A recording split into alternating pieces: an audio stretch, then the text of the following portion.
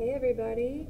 So today we are going to be doing some notes here on the French and Indian War, right? And so the French and Indian War is what we're going to call it here in the colonies. Over in England and the rest of Europe, they're going to call it the 7 Years' War, and as you can see from the dates, it lasted more than 7 years. But we're going to call it here in the colonies. Remember, we are colonists, we are British colonists, right? We are going to call it the French and Indian War because that is who we are fighting at the time. Right, here's some background. This is not stuff necessarily to write down. This is stuff to help us review where we've been as colonists, right, into this new time period. The only part on here I might write down, sorry about that, would be this part here at the very, very bottom, right, about salutary neglect. Right, so what we got going on here is that we have a series of basically how are we showing democratic ideas, right? So we have like our old ideas from the Greeks of direct democracy, that's where every single person votes for every single thing. Roman republicanism. Republicanism here means representative government, so like the United States, we are a republic, right? And that means that we have representatives. Back in England in 1215, we had the Magna Carta signed by the king that limits government, basically creates the beginnings of a parliament, right? So we got English parliament is going to be in charge more than the king, right? Here in the colonies, Virginia, we have our House of Burgesses. That is a representative government. So this idea of republicanism is being seen there, right? The Mayflower Compact is going to create town meetings. That's a form of direct democracy, all right? So again, we're seeing how we're seeing all these things as foundations of our new democracy we're going to have. And then those fundamental orders of Connecticut, we talked about those as a rough draft, if you will, of the Constitution, right? In between here, we got these little arrows to kind of give context to what is happening during this time period. So we got this Dominion of New England, basically saying that you can't have these local assemblies, local representative governments, because the king wanted to have more power. Right? And then we have the Glorious Revolution happening in England. It's also called the Bloodless Revolution. That's when King William and his wife Mary are going to take over England, and they are now going to be the rulers, and they basically allow a lot more freedoms. They will create then, allow the creation of the English Bill of Rights, which will make Parliament stronger than the king. When we make our Bill of Rights later, it will be reflective of some of these same things. So kind of a big shift, if you will.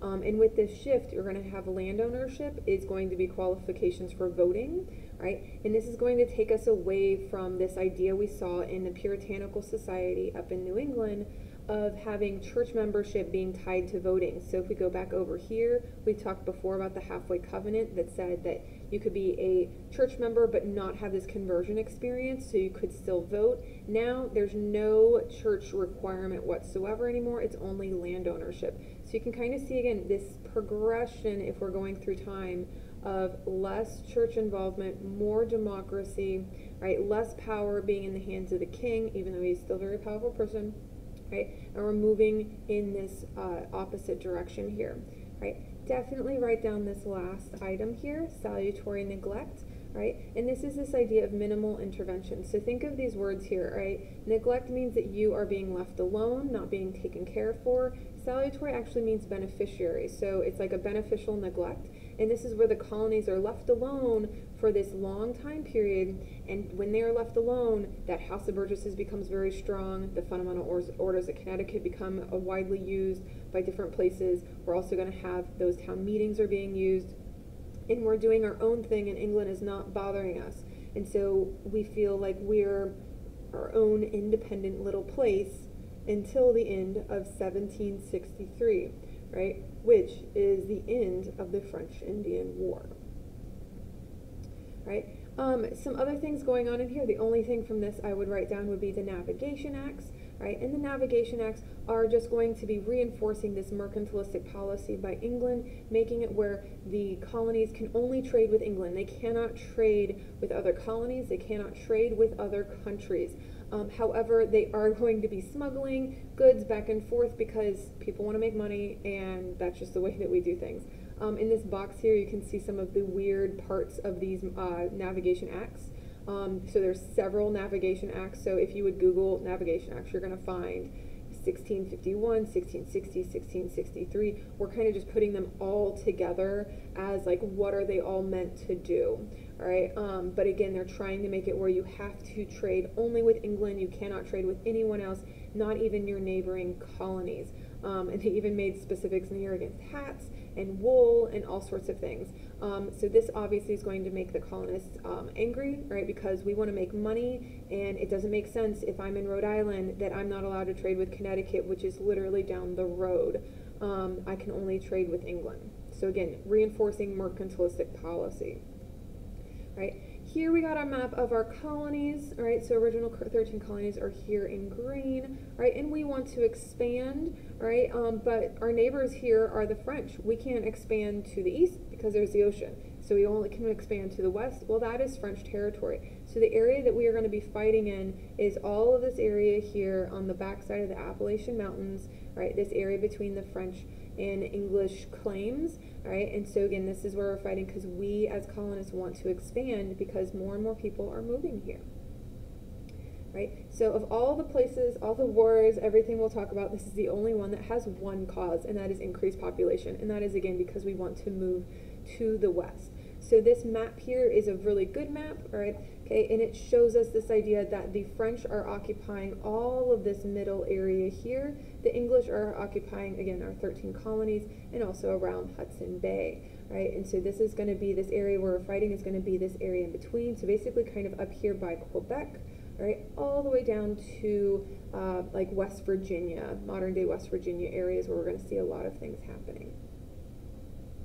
So again, where do you go? We're going to be going into territory that is owned by someone else, right? And that's never a good idea, right? Our first clash in all of this is going to be in that West Virginia area. Now remember, West Virginia does not exist at this point, but this is where modern day West Virginia is, right? And then southern Pennsylvania is also in here as well, all right? Ohio's over here, hence we got the Ohio River going on there.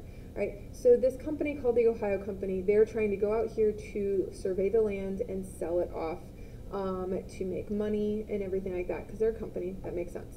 Right, the person they're going to send out here to do this surveying is a guy named George Washington. Yeah, that guy, George Washington, right? And George is going to be out here surveying, and he notices all of these French forts. They're in blue, right? And he then is going to start creating, we're going to start seeing our forts over here. These British forts are in red. Right, and he is going to try with some troops that he has with him to take over a French fort because he thinks that that'll be really cool. It'll get him, make him famous, all sorts of things like that. His butt gets kicked and he has to leave and escape. And he basically starts the French and Indian War. So yes, our first president started a war. You know, good times. Right, so George Washington will then go and escape, run away to fight another day, and he will go to a place that they will nickname Fort Necessity because it was built out of necessity. We will see a recreation of that in a moment. And then the fort that they attacked was called Fort Duquesne. Right, so Fort Duquesne on the map is right here. Right, and Fort Duquesne is modern day Pittsburgh. Right, the Native Americans will be helping the French. Remember, the French and Indians actually got along really well because the French treated them better than other European groups. The Delaware and Shawnee Indians are going to be the ones that we're going to see more in this particular war, helping the French. And there's good old George when he's very young. And here's Fort Necessity. You can see it is not a very ample fort or anything like that. It was built out of necessity to have as protection, so the name fits it well. Okay. Here we have the Albany Plan of the Union. It is made by Ben Franklin, so here Ben Franklin in our picture, and this is also the same time that Ben Franklin makes this political cartoon that you've probably seen before. If you haven't, it's okay. But this all goes together, right? So Albany Plan of the Union is a plan that no one actually uses. It's rejected, right? Well, if it's rejected, why do we need to know about it? The idea was that it was a plan to unite all of the colonies against a common enemy. So when we have our political cartoon here of the snake, join or die, is that idea of like you have all of these little parts are labeled by of all the colonies. Georgia's the one that's missing, right? But it's the idea that we have to unite together or we will fail, okay? And so that's what this plan is all about, the idea that we should unite together against a common enemy or we will fail. So even though we don't use this particular plan during the French and Indian War, right, we will take this sentiment, this idea of uniting together against a common enemy, and use it during the Revolution. So it's kind of one of those ideas that we liked it, but not everybody liked it, and we're going to shelve it, but then we're going to borrow from it in the future. Okay. Here we're just going to make kind of a quick chart of what's going on with tactics and methods of how we're going to be fighting. Right, so our colonies are going to be in green, our British are going to be in red, and remember, we're on the same team at this point. However, you are going to start seeing these divisions that are happening that will kind of get us closer and closer to the Revolution, right? So we are going to be, and when I ever say we, I mean colonists, right? Okay, so we colonists are going to be using Indian-style guerrilla tactics, right? We learn these from watching the Native Americans. Think of this as when you're in the middle of battle, if someone's shooting at you, you will hide behind a tree, and then you will come out and fire, and then hide again behind a tree. Because that just makes sense to protect yourself. The British are still going to be marching in formation, right? So you can see that in the images down below, right? And this idea of marching in formation is considered the gentlemanly or civilized way of conducting a battle. And us using this Indian-style tactics was actually seen as cowardly and savage, right? So it's something where we did not get a lot of respect from the British by using these particular tactics, even though they did work. Right? Our organization is that we have militias, so that's basically a group of farmers who have guns, right? Not a lot of experience, where the British are going to be professional military. Right? And we're going to see this also with their discipline, all right?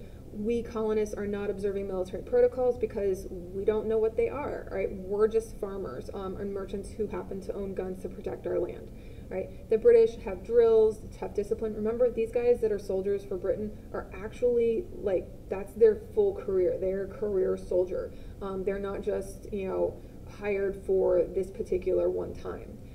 Finances, we don't want to pay for it because we are little bitty colonists, right? We believe that the whole country of England should pay for it because they're the ones who were fighting with the French. And then the British, they're coming over here across the ocean and they want to say that we should pay for it because they're defending us, they're protecting us. So both of these have actually a good idea in them, but obviously that's going to cause rifts for the future. All right, demeanor, so like our mood of what's going on, we are very casual, again, not professional. The British are very much divas. There's stories of some of the officers, and again, officers in the British military were usually very wealthy people, and they would stop in the middle of battle, have their servants set up a tea service and a table and everything like that, and they would stop for tea time in the middle of a battle. So yeah, we don't quite get along very well, right? And in here I have several abbreviations, right? You have a question, message me on Remind if you don't know what something references. But here we have the British decided to eliminate French presence in North America, right? So we're going to have some stuff pop up here, right? So we have our general here, General Braddock. His job was to get rid of the French out of the Ohio Valley and out of Canada, right? Pretty big job, right? So he's going to be attacking the Ohio Valley, the Mohawk Valley, and Arcadia. Arcadia is in Canada, right? And he's attacking all these places. Obviously, you're not going to be successful in all the locations you're attacking, right? And the one that he is most unsuccessful with, the biggest fail, is going to be at Fort Duquesne, and that's where we want to focus because that's where we started talking about with Washington earlier. So Washington actually is going to be with General Braddock and go back to Fort Duquesne, right? And they're going to have tons and tons of troops, and with these troops they're bringing with them cannons. And when they are trying to get to Fort Duquesne, they're going through the wilderness. So in order to bring the cannons with them, they have to chop down trees, right, make way for these large amount of troops to come. Well, the French and the Indians, they know they're coming because they can hear them. They're being very, very noisy. So the French and Indians will actually surround the British in the woods and then have an attack on them. And in that attack, 10 miles away from the fort is where General Braddock will be killed. Washington is able to escape yet again, and it's a horrible, horrible defeat. But again, they're just not being very smart about their tactics.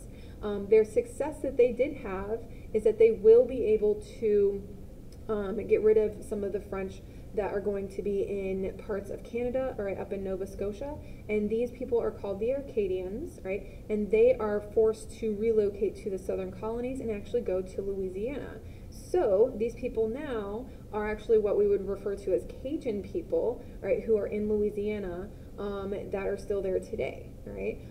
So if you have people that are from Louisiana and have been there for generations, they're actually probably transplants from French Canada during the French and Indian War. So some success, but mostly failure.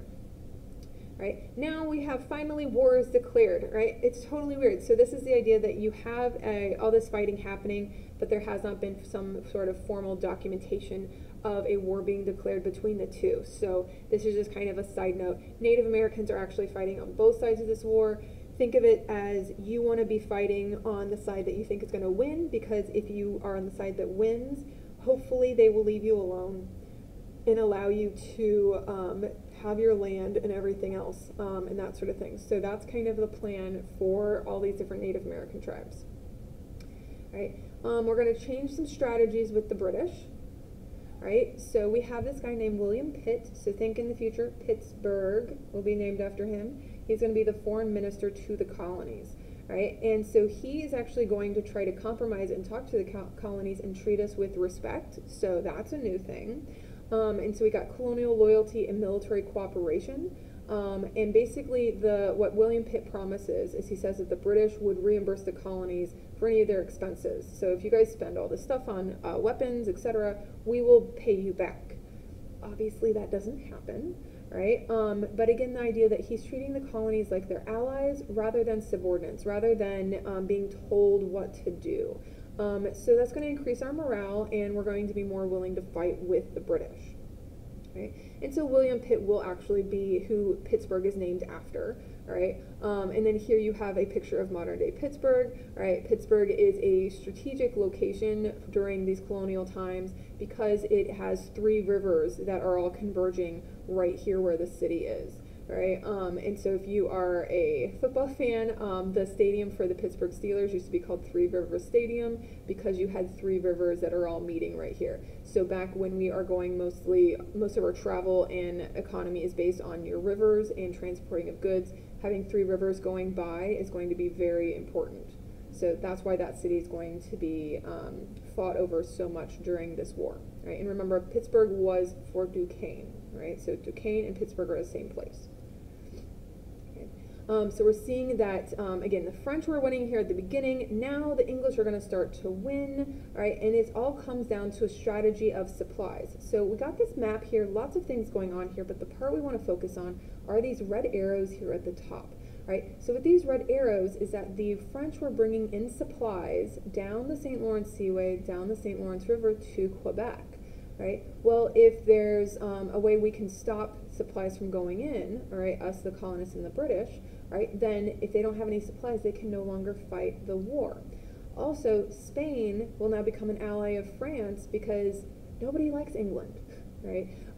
So they're going to try to help financially with that. They're not really sending any troops or anything. Okay.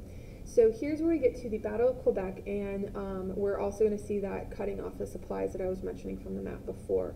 So the Battle of Quebec, right, we have the British general, Wolfe is important here, right, we have the other general, the French general here, but we don't really need to know his name, but you might when you're reading see it, so that's why I want you to have it as a reference. The British are going to blockade the French and then attack Quebec. So a blockade, just to remind you guys, is a series of having boats blocking a entrance or blocking a body of water, right? So if we have this, the French were bringing in their supplies through the St. Lawrence River down to Quebec and then down to Montreal, is by cutting that off, General Wolfe here, so the English general, he's going to have a blockade out this way past Nova Scotia so no supplies can come in, and then we'll sail in to then attack Quebec. So Quebec is, the Battle of Quebec is actually fairly interesting. We don't talk a ton about a lot of battles, but we will have little tidbits here and there. So here is a drawing at the bottom of where Quebec is. So Quebec is this city that then has this big cliff on one side, all right, by the river. Well, the cliff was not defended because the French were like, nobody's silly enough to climb up this steep embankment of this cliff to attack us. Well, the British are that silly. And you can see in this other painting, people like dragging each other up the side of this cliff. And so it was somewhat of a surprise attack, and that is how the English will win the Battle of Quebec. Right? It's attacking in an area that doesn't make sense to attack. Right? Along with this, we are going to look at some paintings here and there because, again, we don't have photography at the time. But here is a painting of the death of General Wolfe, right, at the Battle of Quebec. All right, so General Wolfe is here in the middle. All right, if you have not taken AP Art History, I definitely would recommend that as a good class to take because you get to see paintings like this and then see that there's more meaning in them. So in this painting, you have the English and their allies are over on this side, and then you have the colonists are over here on the right. And the thing we want to see here is that the colonists on the right, there's this black sky that's above them. That's kind of like the storm that is coming, all right? So this is the artist saying that these colonists are going to be creating this storm, and so it's kind of like the revolution is coming. The other interesting thing here is the Native American is at eye level with the general, so kind of like showing some sort of trying to have that dominance, saying that they're equal now, things like that. So lots of extra information that we can always see in images. Okay. The war ends with the Treaty of Paris. Now, a lot of times I will only have you guys memorize the idea of having like a decade or a time period that is a broader time period. This is one of those times I am going to have you guys memorize a specific date. The reason for it is that lots of treaties are signed in Paris, and they named them all the Treaty of Paris. Right? So for this Treaty of Paris of 1763 that ends the French and Indian War, we have our maps of before and after. So you can definitely see that the French claims are pink, right, before the war, and then you can see they're gone out of the middle of North America. They still have some areas in Nova Scotia and down in Haiti, but they've basically been kicked out. And so the British now control almost everything in the United States territory that is going to be east of the Mississippi River. All right, so the last bits we're going to talk about are the effects on different groups of people. All right, so for the British, right, we now have an increased size of the empire. They have a lot of debt because war is expensive, and they're seeing that these colonists are ungrateful and they are not really appreciative of what the British are doing for them. So all these things together would have the idea that we should reorganize the empire. All right, well, since we're in debt, what happens to the piggy bank? It is totally broken, all right, and someone has to pay for this war. Who could it be? Okay. For our colonists, increased sense of identity, saying that they could actually unite together against a common enemy, right? The French, which was the second largest army in the world at the time. And they are starting to see that these British are kind of snobby. They don't really get along with them. They're not really seeing eye to eye, right? And it's also this end of salutary neglect. Put a big star next to that. Right, so now the British need to be involved with these colonists because somebody has to pay for this war. They're not going to just leave them alone anymore. So all of this is that idea we need to have independence. Right? For the Native Americans, right, remember they fought on both sides because they wanted to try to, have some sort of idea of autonomy after the war, have some sort of idea that, whoever won, they might get some sort of benefit from helping them out. Unfortunately, that doesn't really happen. All right, we have Pontiac's Rebellion. All right, and Pontiac is a chief in the Detroit area, so think Pontiac cars are from Detroit.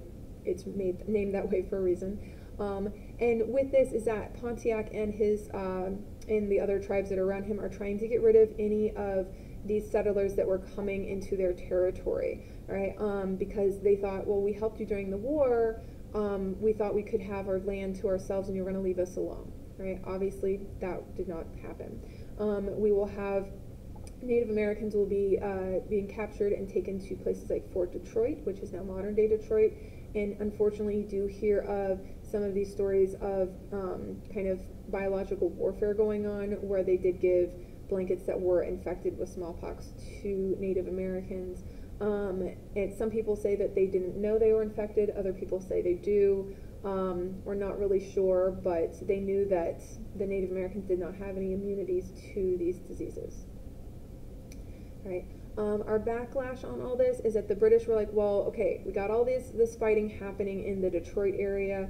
Let's stop this fighting from happening. How do we do that? Stop colonists from going out into the wilderness. So we're going to have a proclamation line of 1763. That is this green line on this map here, right? And basically it's where the Appalachian Mountains are. And essentially it told the colonists, you cannot cross this line. Right? If you cross this line, you are going to be in Indian territory, and we cannot protect you because we cannot send troops because we don't have any money. All right? So to protect yourselves, don't cross the line. What do? They cross it anyhow. Okay? We'll get more into that, into the causes of the revolution. Right? Our last slide for today is what made the American mind unique. So this is kind of stuff from last unit, bringing it into this unit of like what makes us different from the British.